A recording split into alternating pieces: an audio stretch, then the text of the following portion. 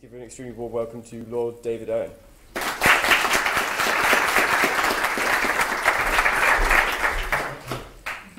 Well, thank you very much for asking me, and it's a great pleasure to come. The official title for what I'm going to say is an amicable divorce from the European Union. I think that it needs to be said right at the start that after this election, I hope we will be able to see the country come together a lot more than we've seen so far. My main message to you and everyone is that Brexit is not the preserve of any one political party. Indeed, it's not the preserve of the political parties. Once you make a decision to have a referendum, you change the whole nature of normal British politics. That's what happened in 1975, and that is what has happened in 2016. Basically, we only have referendums when the political structures themselves break down, when they are divided amongst themselves. That was the situation for Labour in 1975, and that was the situation for the Conservative Party in 2016. But now, the issue which we have to face and look at is how do we take the negotiations of Britain and the government of the day with 27 other EU countries. It's a very complex and difficult negotiation. And what I want to try to explain today is to dispel some myths, and also I hope to bring some clarity and facts about what is called the European Economic Area Agreement, the EEAA. In my view, 2 years ago, I think I would say, I thought you could do this exit from the European Union quickly. I still think if the will had been there, it would have been possible to get a treaty, an EU-UK treaty, very quickly by using a lot of the language within the existing treaties within which we and the other 27 countries have lived since Britain went in 73. But that was not to be, and I think it was very wise of the Prime Minister to start to talk in recent months about an implementation period after we had left the European Union. And I think that it is a simple reality. We will not get an EU-UK trade agreement much under 4 to 5 years. So you take 2 years between now and March 2019, when, in my view, it is clear we will leave the European Union. During those negotiations, there must be a dialogue on trade agreement, but also there'll be a lot of the minutiae of the actual exit process. Now, what I think is fundamental is to look at the EEA as a transitional mechanism. But the advantage of talking about implementation period is that implementation, you have to have something to implement. So you won't get an agreement in those first 2 years before we leave, but hopefully you'll get the outline of a trade agreement, if you like, a heads-up agreement. And I think that's what we should aim for. Now, what this existing European Economic Area Agreement presents is a transitional mechanism. It's a framework, and it allows us to leave when we want. Having left the EU after 2 years, you can do so without a cliff edge, which is inherent in the whole design of Article 50. There need be no cliff edge because you move from being a member of the European Union to being a contracting party under the EEA agreement. Now, at the moment, you could negotiate in good faith. You could actually strike an agreement with the other 27 governments. And you would then go to ratification, and right near the end, you could suddenly find a failure to ratify, either in the European Parliament or in the individual 27 countries. And then you would come to the deadline date, and that is the cliff edge that was deliberately designed into it. Because the designers didn't want it ever to be used. And they're quite overt about it. Lord Kerr in this country, a very senior diplomat, and the former Deputy Prime Minister of Italy, D'Amato. And they have been quite overt in saying this is what Article 50 represented. Well, David Cameron took the country across this threshold and promised that if he lost his and didn't get his way in the referendum, he would stay on as Prime Minister and immediately sign up for Article 50. Well, for reasons which most of us understand, firstly, he didn't stay as Prime Minister, and secondly, when they looked at the cupboard of how much work and evaluation had been done about what was going to be needed in the negotiations, there had been no economic assessment, there had been no preparatory work, because they were so confident that they would win. So it was inevitable that we went for a period of 9 months, putting in place the structures for an Article 50 negotiation and for looking at the questions of trade agreement. Now, it was not, in my view, foolish for the government to say that faced by a bad offer from the EU, which under Article 50 we are not allowed to change, that we would be prepared to leave even so. I know it's often attacked and it's called a hard Brexit, but certainly, even as a negotiating position, you have to say that this is possible. And I think it must be. But surely we are capable of devising a mechanism where that is not necessary. Unfortunately, a mechanism exists. So I believe it would be irresponsible too not to start going out and explaining to the country what being a member of the EEA is. You're either a contracting party to the European agreement as an EU member, or you can be a contracting party as a non-EU member, and they are completely different. And in the debate that is going on amongst sophisticated audiences in this country, there has not been a sufficient attention to the difference. The EEA agreement is binding upon the contracting parties, one of which is the UK. It's a multilateral international treaty. It is not a bilateral agreement between the EU and EFTA, as it is sometimes supposed and frequently described. If necessary, it would be possible for us to exercise our right to use the Vienna Convention on the Law of Treaties and dispute the procedure which is held by many, that if you leave the EU, you automatically leave the EEA. That, in my judgment, is not the case, and it is an incorrect reading of the law, and certainly it is in the spirit of the law that a country that left the EU could continue as a contracting party with only a few very minor changes.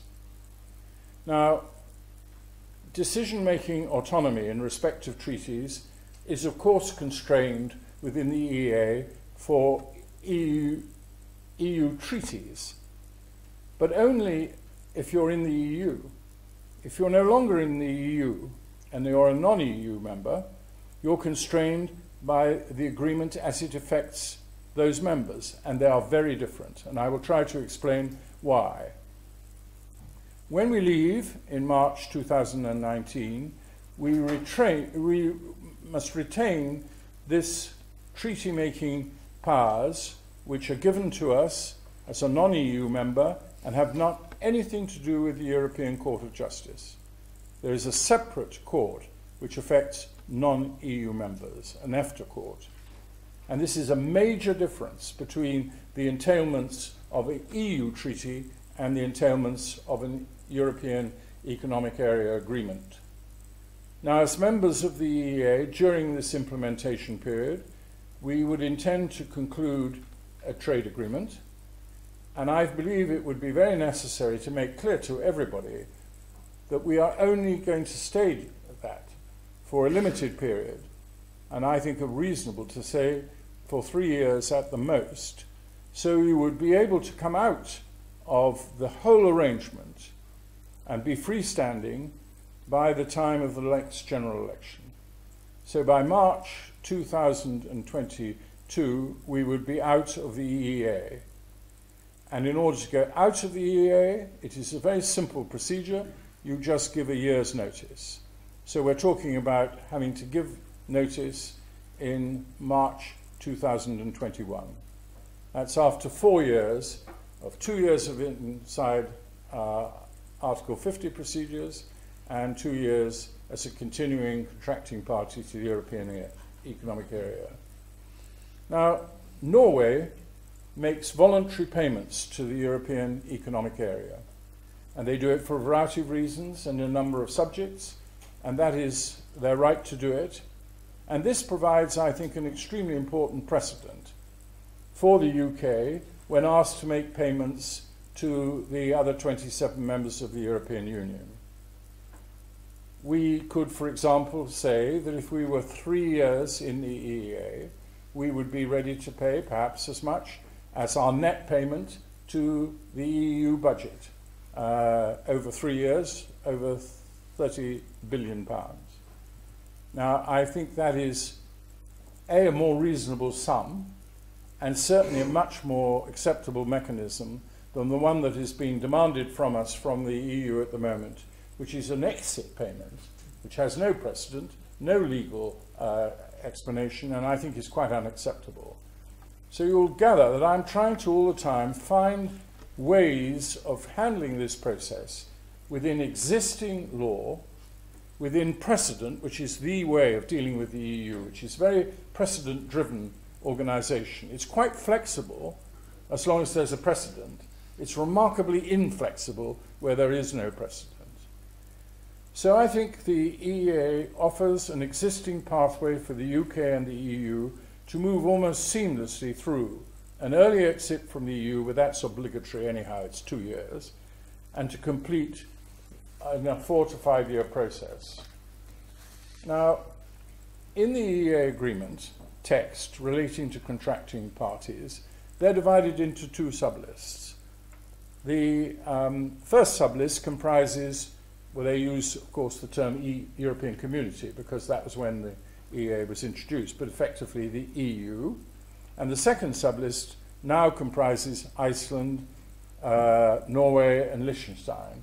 But it originally also contained Austria, Finland, and Sweden, who left the EEA to join the EU and became EU members of the European Economic Area with different obligations and different rules. Therefore, these 3 countries, when they moved from the second to the first sublist, changed, not being contracting parties, but in obligations. And in each case, it is the country's own government in the non-EU states and their parliaments that is responsible for the obligations under the treaty. Again, that is not explained sufficiently. They have their own courts, they have their own parliamentary procedures, and it was designed with a different objective. The EEA agreement starts with objectives and principles, and the primary objective I will read to you. The aim of this agreement of association is to promote a continuous and balanced strengthening of trade and economic relations between the contracting parties with equal conditions of competition and the respect of the same rules, with a view to creating a homogeneous European economic area, hereinafter referred to as the EEA. I often and others often call it a wider Europe. So this is not a mechanism or a vehicle which is outside Europe. It is designed to create a Europe which goes beyond the EU. And in my view, it could be a mechanism, and should be a mechanism, that is used for some of the countries who would hope to come into the EU earlier but are blocked, and many of those are in the Balkans. Now, the agreement aims, unlike the aims of the treaties, are unambiguously economic in nature. It goes beyond free trade agreements in two respects. First, the scope of coverage is broader, and it talks about equal conditions of competition. And second, the provisions go deeper by respect of the same rules. So you've got a diverse, in the sense of two entities, coming together, but under the same rules, but living within different rules into how they manage their affairs. On the one side, you come under the Commission and under the European Union and the treaties, you have common citizenship. On the other side, you don't have common citizenship. You don't come under the Commission, you don't come under the European Court of Justice. So, in order to attain the objectives of the agreement, which are set out in paragraph 1, I'll read this too. The association shall entail, in accordance with the provisions of this agreement, A, the free movement of goods, B, the free movement of persons, C, the free movement of services, and D, the free movement of capital, which are familiar to us as the four founding principles of the Treaty of Rome. It goes on to have also the setting up of a system ensuring that competition is not distorted and that the rules are equally respected, and closer cooperation in other fields such as research and development, the environment, education and social policy. Now, when you come to those founding principles, the one that is very controversial, as we all know, is free movement of persons, and this is contentious. When first introduced, it was felt by many in the Treaty of Rome and in the debates that went on in the late 50s and 60s and early 70s in this country to be very much an aspiration. And that's how I certainly looked at it. Just to divert a little. In 1962, I was a Labour candidate for a constituency, Torrington and North Devon, where the only issue was whether or not I could save my deposit. But the then leader of the Labour Party, when faced by Harold Macmillan's wish and decision to apply to join what was called then the Common Market, warned this country. And he made a very major and emotive speech, which I identified with completely, and I have never changed my mind. He said, in principle, the concept of European unity is a very good one. But remember that the founding fathers wanted it to be a United States of Europe. And he said that having talked in detail to Monnet and to Spark, two of the basic founding principles. He was a serious figure, Hugh Gateskill. And he said, if you want to be a Florida or a California in a United States of Europe, fair enough. But effectively what he said, sail under your true colours. Now, I think many of us thought in 71 that it would be possible to be a member of this organisation without it becoming a United States of Europe, and that these issues which were aspirational would remain so. That changed with the Maastricht Treaty.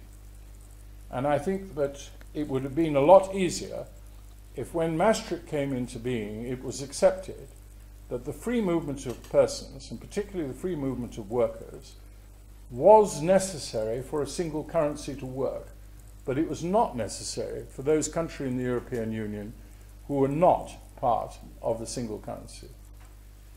However, that was not done, and a variety of different attempts to negotiate a different structure was not made. Now, later on in objectives and principles in the agreement moves to obligations, and this is an important distinction. In the obligations, we have a phrase, in order to attain, and it's there that they imply that the four freedoms are considered as objectives, subordinate or secondary to the primary aim set out in Article 1, which is commercial and economic. And if that is ambiguous, then resolution of ambiguities in the agreement would have to go to an international treaty. And I think this is where we come into the strength of this, if you like, evolutionary approach which I'm adopting. If the interpretation is held to by the European Union that if you leave the EU, you leave automatically the EEA, the way to deal with this is to go to international law and to invoke the Vienna Convention. Article 31(1) of which states, "A treaty shall be interpreted in good faith in accordance with the ordinary meaning to be given to the terms of the treaty in their context and in the light of its object and purpose."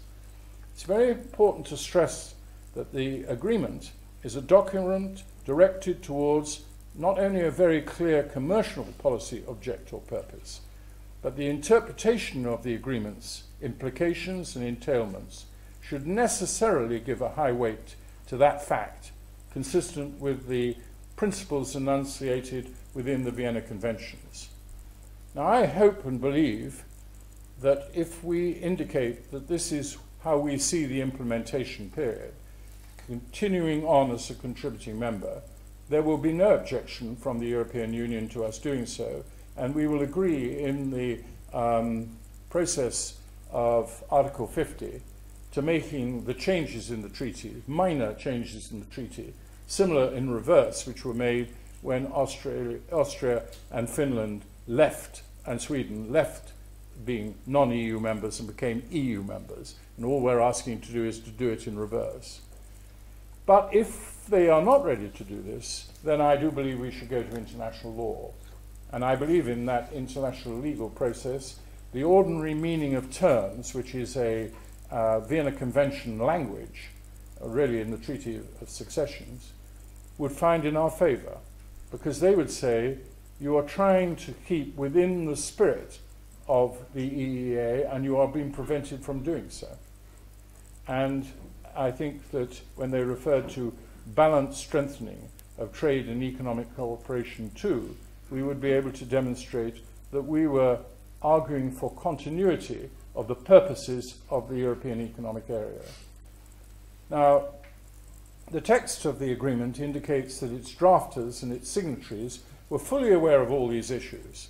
The agreement explicitly recognizes that obligations are to at least some extent contingent on circumstances.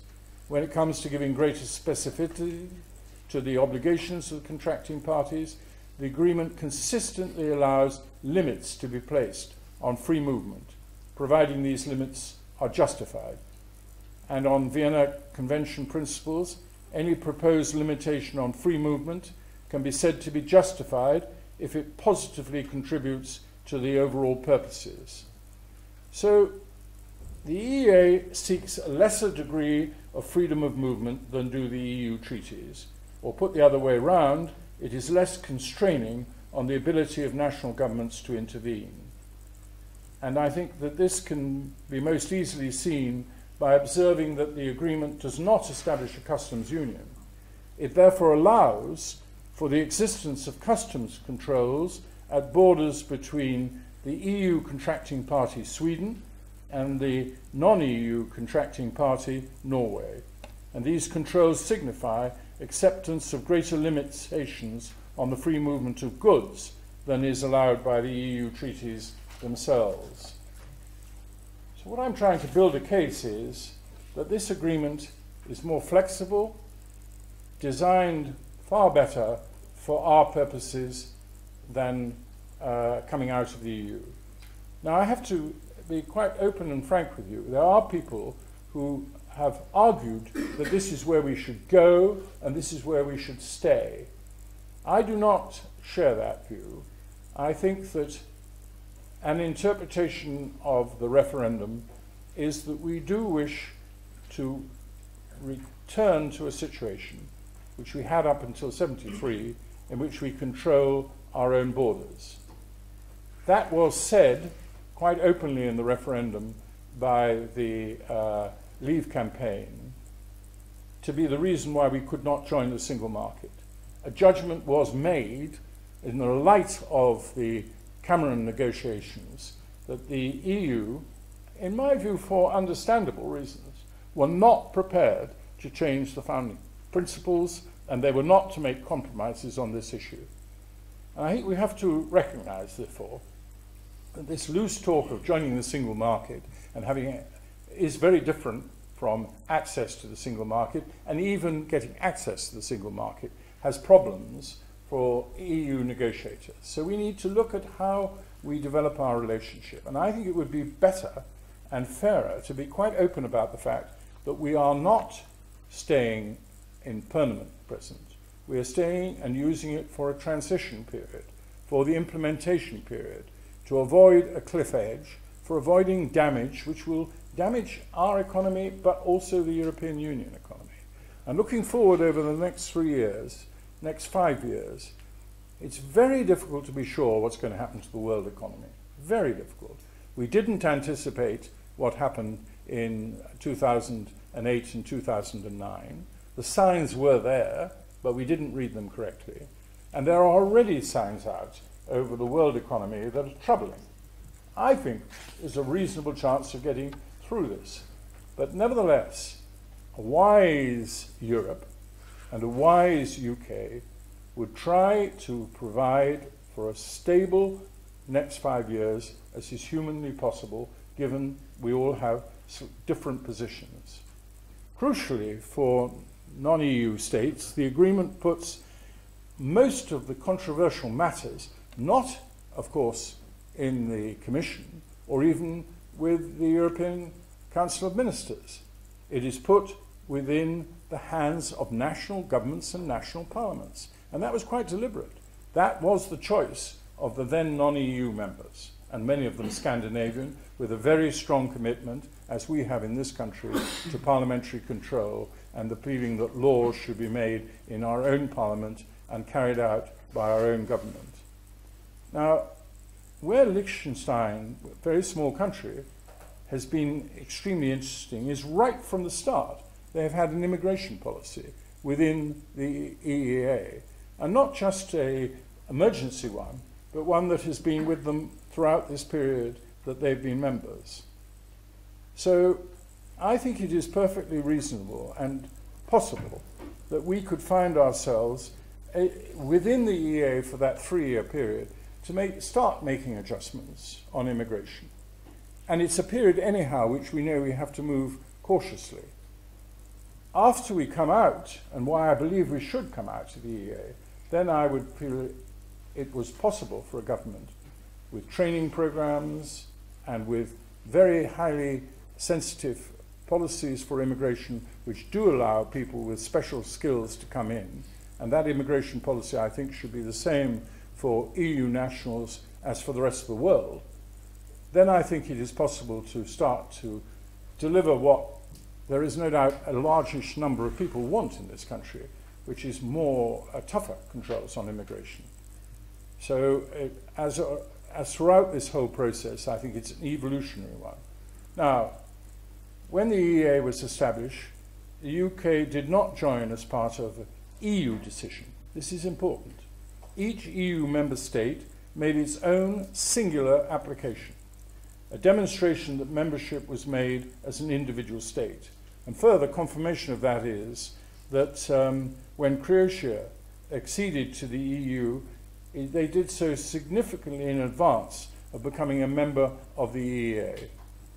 So the EEA agreement, as I've said, does not establish a customs union, but it does not stop any EU state independently determining its own commercial policies in relation to states that are not contracting parties, and can also, if it so wishes, unilaterally choose to negotiate membership of the EU customs union. So that issue is again left open for negotiations. Now, as many of you know, perhaps the one thing that most people do know about the EEA is that it has exclusions of food products and does not entail participation in the common agricultural or in the common fishing policy. And of course that was very attractive, particularly to Norway, and one of the reasons why the Norwegians lost their referendum. I may say in passing, I was asked by the then Prime Minister of Norway, because he was on Labour and he wanted a young Labour MP to go into that referendum. It was one of the major mistakes of my life. I spoke on a platform with Willy Brandt, and we were howled down by the citizens from the moment we started to speak. I kept on explaining that I'd only come to tell them about what was happening in England, and somebody said, well, why don't you do it from there, not from here? So it's a problem, these interventions in debates, as of course President Obama found. The only time there was a step-like increase in the vote to leave was during the 4 days of President Obama's visit, where we can argue as to whether it was 3 or 5%. So be wary about interfering in other people's states and other people's decisions. The general public don't like it. Now, the point I think I would also make is there is a qualification in these entailments in this agreement, which is that when you come to the issue of free movement of workers, they say these entailments are then immediately limited by disapplying them to employment in public service. Well, public service is a very general term. So I do again think that even in a 3-year period, we would be allowed, we'd have to talk to the Norwegians and we'd have to talk to the Icelanders and gain experience from Liechtenstein, that we might find we were able to start on this process. But I think I would recommend it, even if you found insuperable obstacles to it. But I think it gives you an idea that we are not talking about a continuation through another vehicle of EU membership. We're out of the EU, we're out of practically all those things which many people find difficulty in accepting, and we're in a different framework, and I think it should be only one which we operate for a fairly short period of time. Now, there are many other aspects of all this, and I don't want to go into it in great deal of detail, except I've mentioned this Norway voluntary contribution. I think this is important, and I think that we have to try to find our way out from a situation which I don't like one little bit. Firstly, they were coming in with something like 70 billion, and then 3 countries, Germany, France, and Poland, upped the ante with another extra 20 plus billion, right in the last moment. Of course, we have nothing to do with their negotiating position. They formulate that negotiating position. I think that was deeply provocative, and for the first time it made me wonder whether it might be not possible to reach agreement.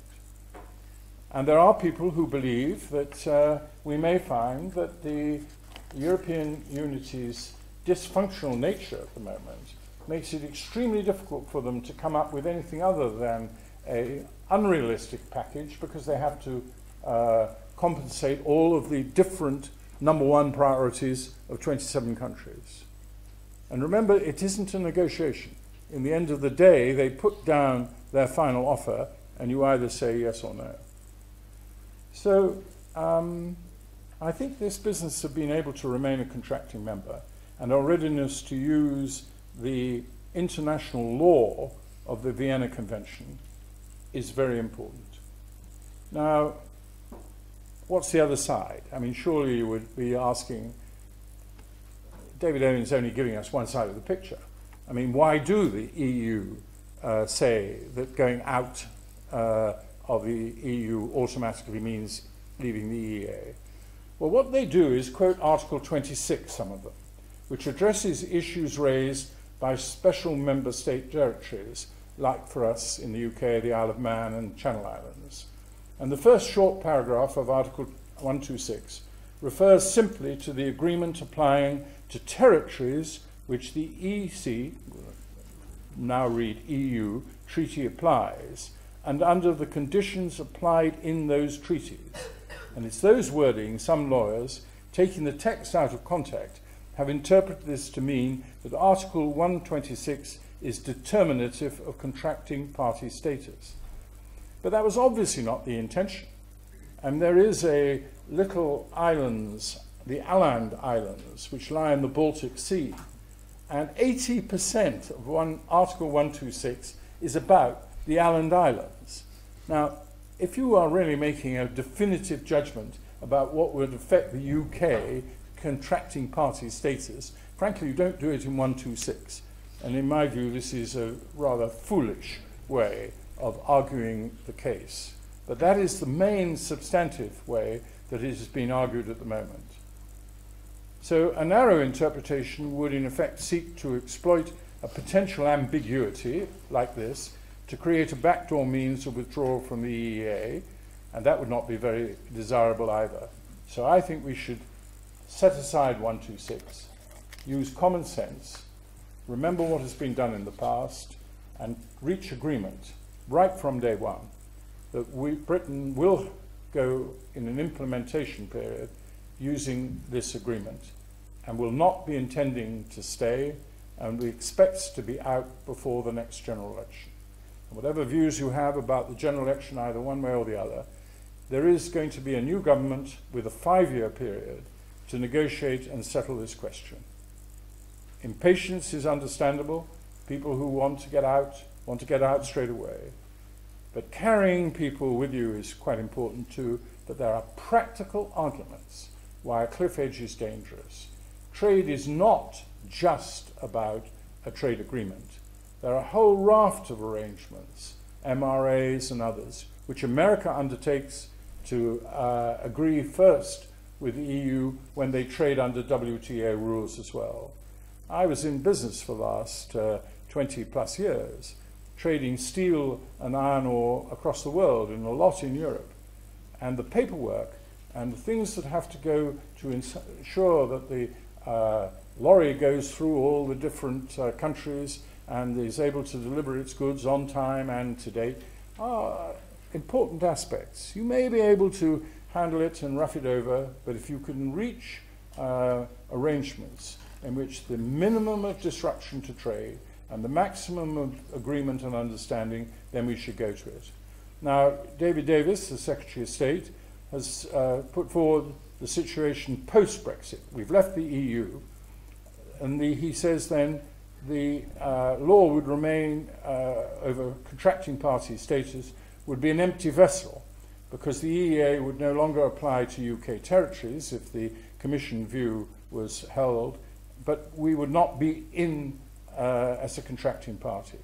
So we need to look at all these issues, and we need to look at the circumstances caused by Brexit calls for a simple textual amendment to reflect that the UK is no longer an EU contracting party, but has become instead an NEU contracting party. I don't think the EU will like us going to international law. The European Court of Justice, which is a regional legal system, has been trying to pretend that they are an international legal system, but that is not the case. And they would not carry the same status in terms of rulings as the Vienna Court. And I think we need to tell them right from the start, after the election, when we go back with our own position, that we would notify them and the non-EU partners, Iceland, Norway and Liechtenstein, that we would be content to be bound by the law on succession of states, which was passed in 1978. Now, therefore, there's a choice for the government. The choice is accept that under Article 127, we have to give 1 year's notice in March 2018 of an intention to withdraw from the EEA, and we do it and leave the EU in March 2019, and we're at the cliff edge and we have got nowhere that we understand for the implementation period. Or we continue as a contracting party, we do not give notice, and we have not given notice yet. We've given notice under Article 50, but we've not given notice of an intention to leave the EEA. We don't do so. We ask for minor drafting amendments. We ask that this issue should be cleared up as soon as possible, and that we are able to sense and give to the world that this process will be split into two, out in 2 years from the EU, out in 4 to 5 years, an extra 3 years, say, from the EEA, and then negotiating. Now, at all times during our membership of the EEA, we can make trade agreements. We're totally free to make trade agreements with whoever we like.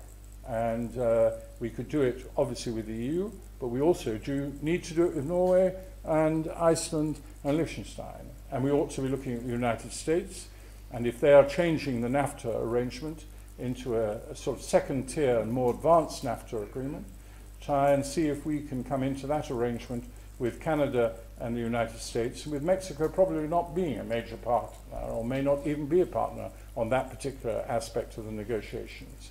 And then there are a lot of other countries where we could go ahead and we would be leaving with already quite a number of international trade agreements, which would make life a great deal easier for us. So that's the choice for us. I'm sorry to have explained it at such length. But as anybody who has ever gone through a divorce, unfortunately I haven't, but I watch my friends go through it, the lawyers have a field day. And what you basically need is first goodwill, and then good lawyers who are trying to find solutions and not present problems. It is a divorce in many ways. And this I would say to people like me. I have been a lifelong European. I voted with the 69 Labour MPs to go in 1971. But I campaigned vigorously to stop us signing up for the single currency. And when the single currency started to go wrong in 1999, I led a group called New Europe, which said yes to Europe, but no to the euro. It is perfectly clear now that President Macron will make a serious attempt to get the degree of integration that most of us have thought is vital for a Eurozone to work effectively. That means going much closer to a United States of Europe. That may take time, but you know, I think it will clarify our relationships if instead of Britain constantly trying to slow down this process, and in fairness, we have said under successive governments that we give the highest priority to reforming the Eurozone. So Macron, when you watch his campaign, I mean, the Ode to Joy was alongside the Marseillaise, and the European flag was alongside the tricolour. Good luck to him. I have never been critical of my friends who were federalists.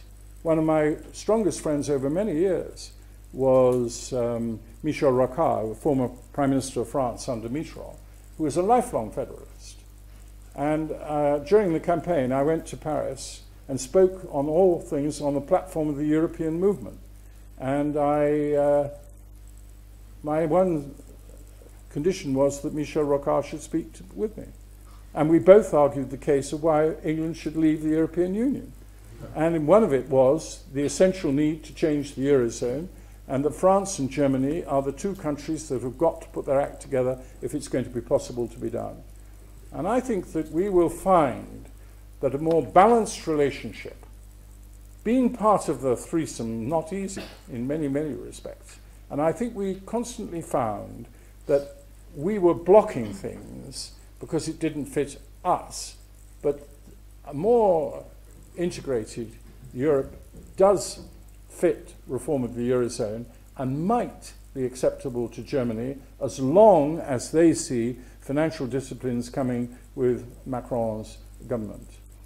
The French have got a long way to go in the next 2 years to demonstrate to the Germans that they are taking a serious grip on their own finances. But it is conceivable, and it's surely possible for us to credibly say, good luck, and we wish you well, and we don't want to do anything to harm that process. And how much easier it would be for that process to go on if there is a measure of understanding and good neighbourliness.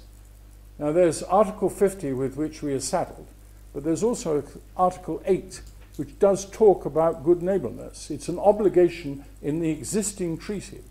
When we look at the problems of Europe, what's happening in Ukraine still, a totally unresolved problem, a regional war that's taken 10,000 lives and could well have engulfed us in a major European war.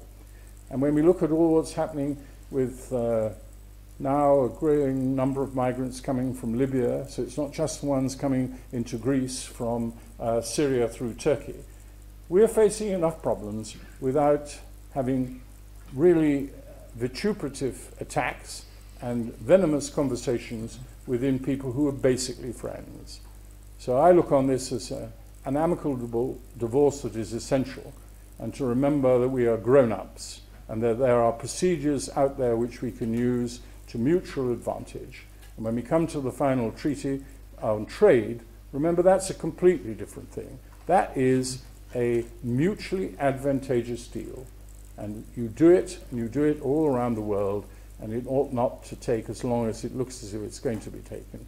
But it must be done in 5 years. When I come back to the situation about if we are going to pay during that period, I would retain quite a substantial portion of that money, and it would be paid over when the EU-UK trade agreement had been fixed.